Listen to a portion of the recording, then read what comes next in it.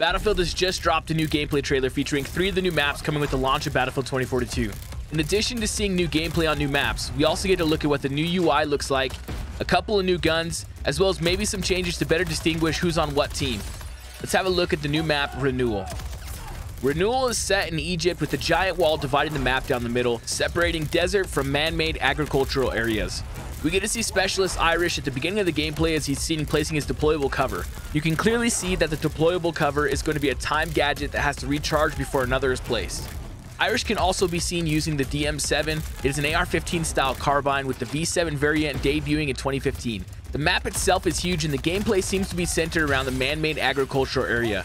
As can be seen in the gameplay, this map will feature a wide variety of vehicles including tanks, helicopters, and jets. There are some very interesting things to notice in the second gameplay cut of this map. First thing worth noting is that there seems to be a distinction between friendly players and the enemy team. As can be seen in this clip, it seems that the enemy team have more of a gray attire as compared to the brown colored attire of friendlies. Also, we see Dozer's riot shield in action. It seems that when crouching, your team can also shoot over the riot shield, so we'll see how the mechanic is used in the future. Next up, we have Breakaway. This map is massive. Announced to be the biggest map on release, we can see the massive scale just in the opening showcase. It sits at a whopping 5.9 kilometers squared. One funny thing to point out here is the fact that there's a tank on top of the big old cliff up here, which we saw a lot in the beta on the big orbital tower with people spawning vehicles up there. Just makes me laugh thinking of a vehicle being where it's not supposed to be or where it would have a hard chance getting up to. As Sundance is coming down, we also see some snow falling from an ice ledge. This is a cool detail, and I hope that there will be some destruction mechanics or weather effects that can make this happen more often. After taking out his first opponent with the AK-24, we see McKay use the M44 Magnum to take out his next threat. As a continuation of the classic revolver, it has a generous one-hit kill headshot range that we can see clearly shown in the trailer.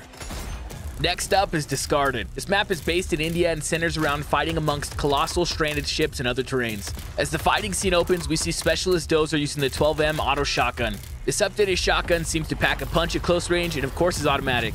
We sadly don't get to see the range of the shotgun since someone else kills the enemy player at range. We then get to see a little bit of helicopter gameplay, but what it really showcases is how big and diverse this map is. There seems to be a lot of hilly terrain with little bits of buildings all dispersed throughout. We see some very clear, bigger areas that will likely house conquest points and big-scale fighting as well.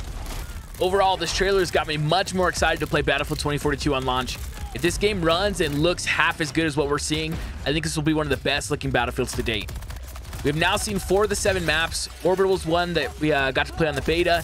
It was awesome, even with the little quirks of the beta. I would not be surprised if we see a reveal of the other 3 maps in the coming week or so, as well as more gameplay. And when that time comes, you'll know where to look. To keep updated on more Battlefield news and updates, as well as gameplay when the game releases on November 19th, make sure you guys subscribe to the channel, comment down below what you're most excited about, and consider liking the video if you thought it was helpful. But until next time, we'll see you guys soon. Wasteland out.